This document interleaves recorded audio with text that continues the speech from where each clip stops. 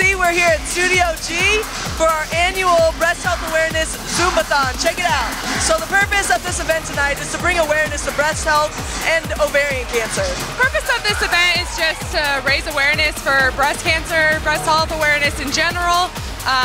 You know, for me personally, this is something that touches close to my heart because my mom is a breast cancer survivor. But you know, it's also to have a lot of fun, and they've got a ton of energy, so it's fun for us to just come out and just have some fun with them.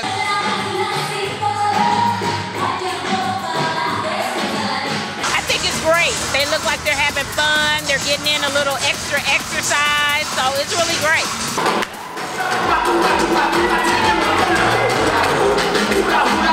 Energy, very energetic. Everyone loves Zumba, and you can look in the crowd and tell.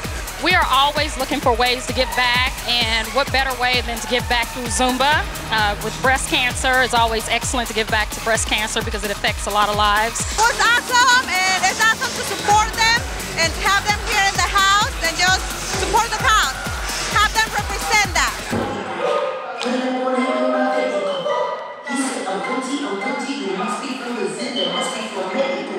It's fun to do an event like this just because, you know, you want to make it fun, you want to make it kind of lighthearted in general. So for us to just be able to come here and just talk a little bit about our stories personally, you know, it's important. It's important because actually my grandma, she's a cancer survivor.